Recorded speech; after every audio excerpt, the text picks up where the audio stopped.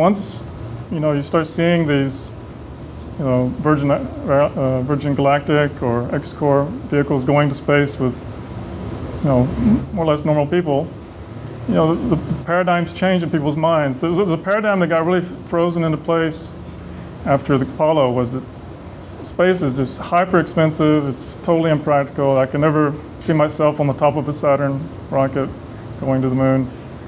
And so a lot of people just sort of lost interest after Apollo, and that's because they had this very frozen paradigm in their heads of how space is done.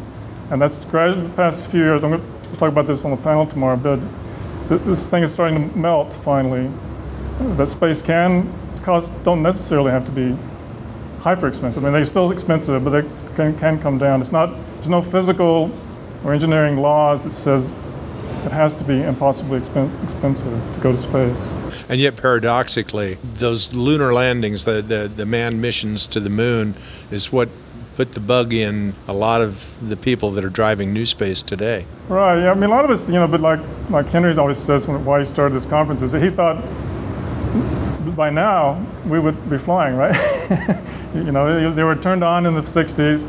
I remember going to Cape Kennedy in '61. My cousin got a job there, just out of the Navy, and he was giving us a tour. And and it just seemed like, sure, at the beginning it would be really expensive, but they would eventually have fully reusable vehicles and so forth. But it's like I said, it just got kind of fixed. The big satellite companies and the military and so forth were satisfied with these very expensive expendables.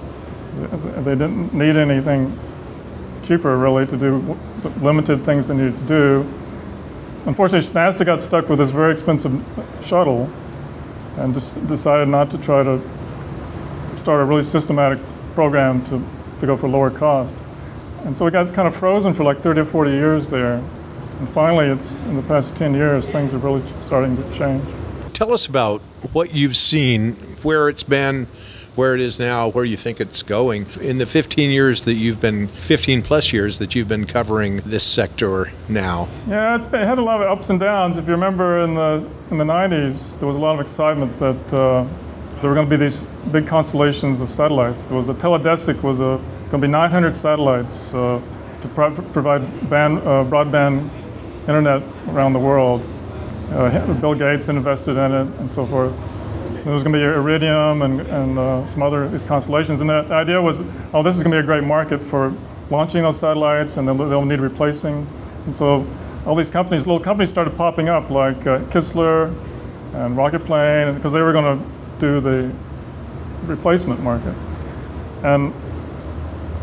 But then things sort of went downhill. Teledesic, it took a long time to develop, and then in the meantime, there was the sort of competition. Ground systems got faster, and also Iridium and Globalstar, they went for the cell phone or satellite type of handheld phones, and they took so long to develop that the cell phone business sort of wiped them out. And if you remember, they went bankrupt, and then they went through Chapter 11. Now they're still in business, but they're a fraction of the size of what they were. So anyway, and Teledesic got canceled, especially after the recession of 2000. So that around 2000, there had been all this excitement. I remember like Gary Hudson giving these talks around '98 about the rotary rocket, and it seemed like maybe in a few years we'd have a single-stage rocket travel to orbit. And then there's the bottom sort of fell out. By 2001, it looked like I remember him giving a talk. He says nothing's going to happen for 10 years in this field.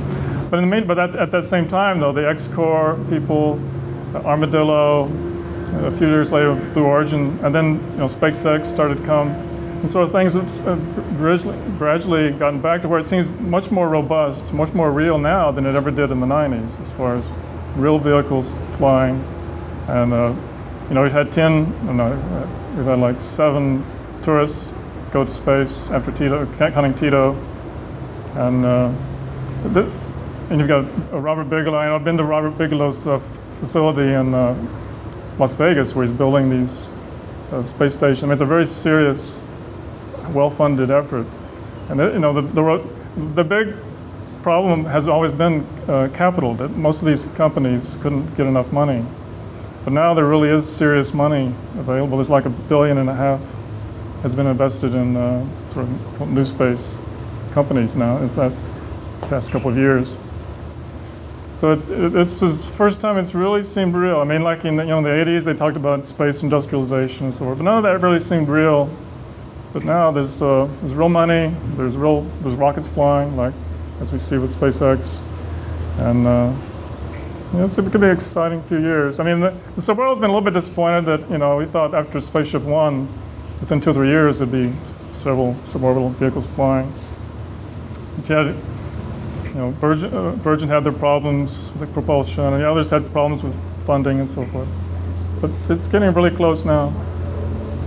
So it should be, I think this year and next year, there's going to be a lot of interesting YouTube videos of stuff flying.